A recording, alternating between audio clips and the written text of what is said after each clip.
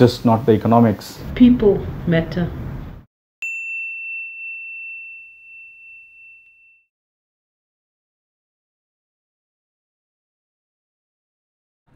Que significado tem a ideia de sociedade civil nesses países? So BRICS' stated intention is to challenge the prevailing paradigm.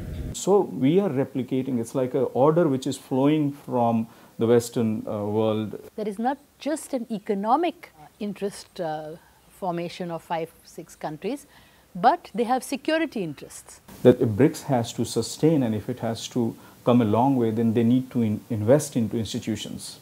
Absolutely imperative to forge links with similar organizations in other countries. That there needs to be agreement on the principle of the rights of citizens to self-organize, to be critical of states and to exercise voice in that space.